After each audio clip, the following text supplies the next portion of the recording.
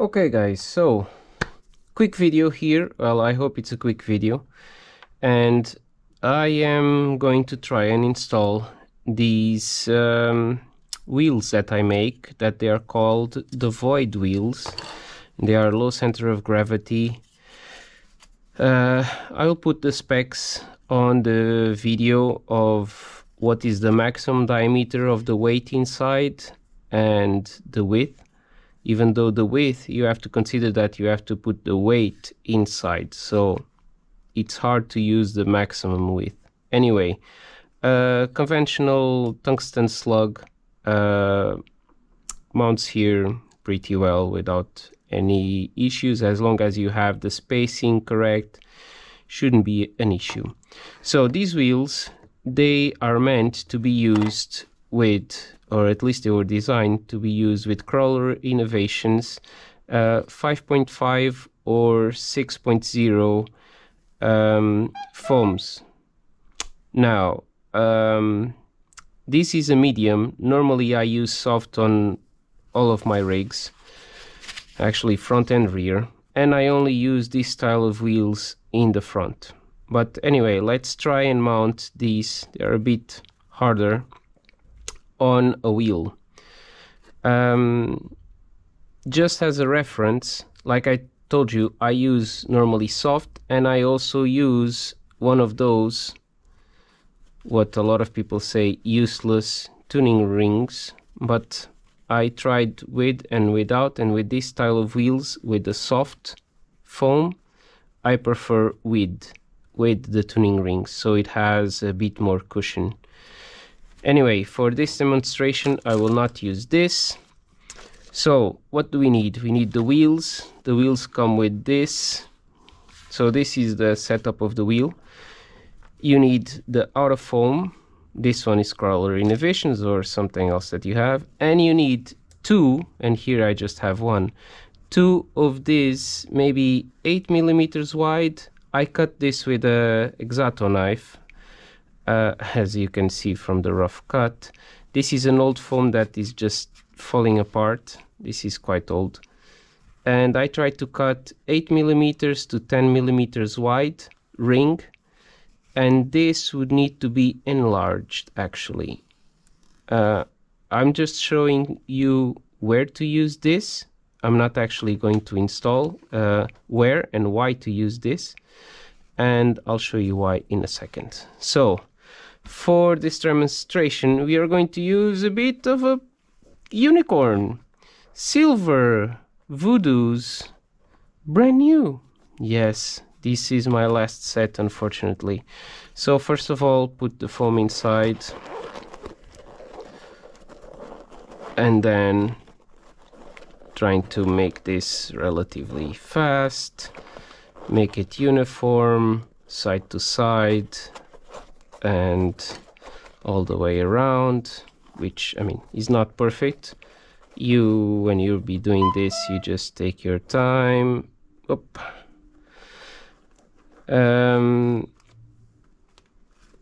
Sorry, you just take your time. Now the wheels come like this, pre-mounted, and this is going to be the wheel face, obviously, so when there's a pattern you choose whichever way you want. And this is a bit of a stretch for the tire, but it's doable.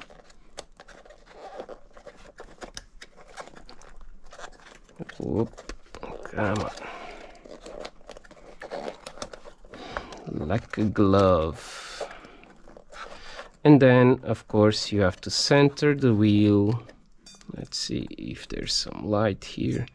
You have to center the wheel or this inside part of the wheel.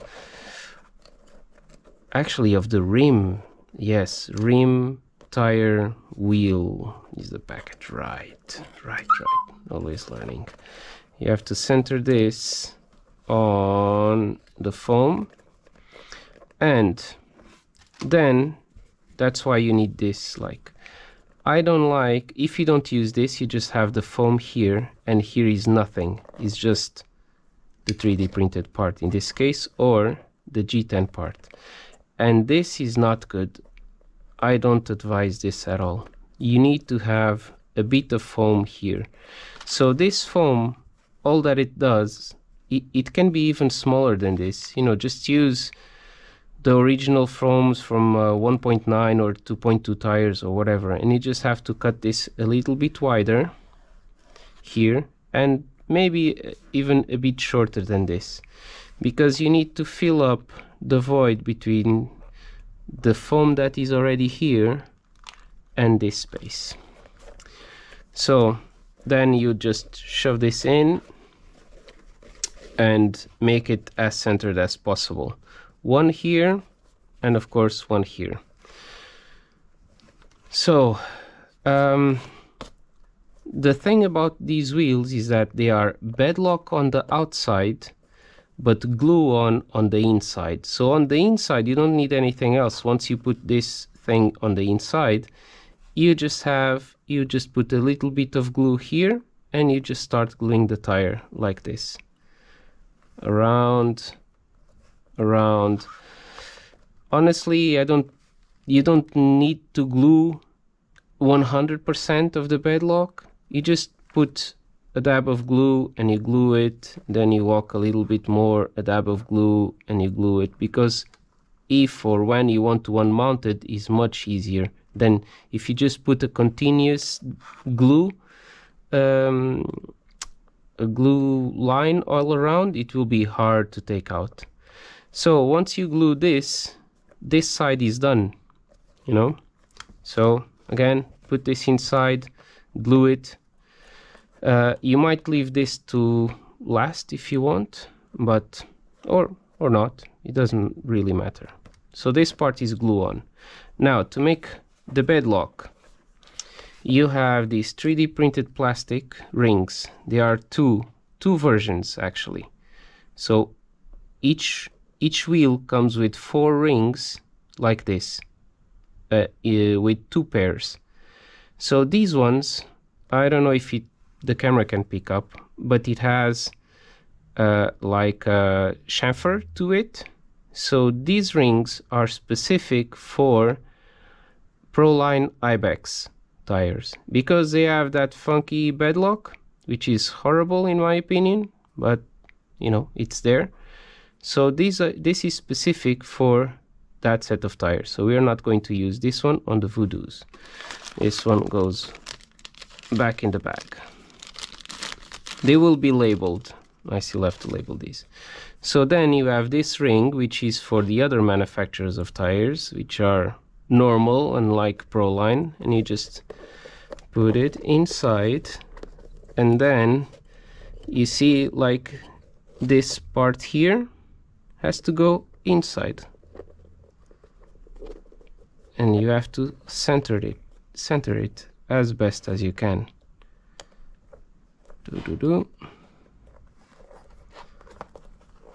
Okay, now you need a wheel hub, because as you can see there are no bolts. So you need a wheel hub. You need to make sure again that that plastic is centered, that these holes are all centered. Let's see. And then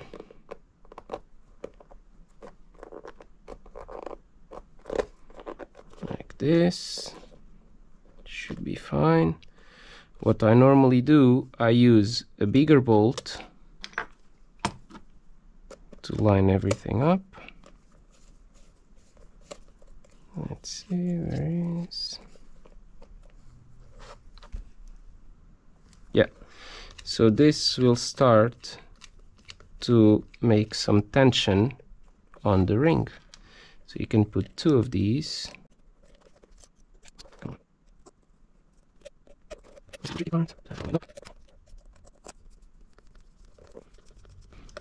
So these longer bolts, they will be creating the tension. And then, for example, here I have 8mm bolts or 6mm bolts, and once you get these, they go in. Okay. Then you can tighten all the way, and you put the other ones. The other ones, and you see what I'm doing. These are not fully tightened. And then you can remove the long bolts that you used just to get it started and replace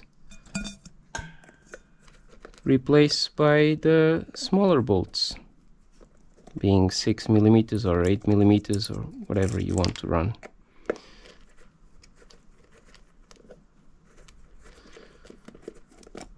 So then you just have to tighten all the way down until it's set.